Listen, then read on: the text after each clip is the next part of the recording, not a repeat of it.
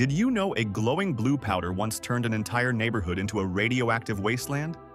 In September 1987, two scrap metal scavengers broke into an abandoned medical clinic in Goiânia, Brazil.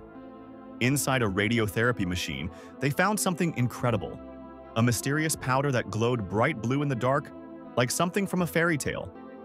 Fascinated by the beautiful light, they took it home to show their families and friends. Soon, people were rubbing the glowing powder on their skin like glitter. Children played with it in the streets. Everyone wanted to see the magical blue dust that lit up the night. Then the sickness began. Severe burns, hair falling out in clumps, bloody vomiting across multiple families. Doctors thought it was food poisoning, but people kept getting worse. The truth was horrifying. They had been playing with cesium-137, one of the most radioactive substances on Earth. Over 200 people were contaminated. 4 died from radiation poisoning. Entire city blocks had to be demolished and buried as nuclear waste. A beautiful glow became Brazil's worst nuclear disaster.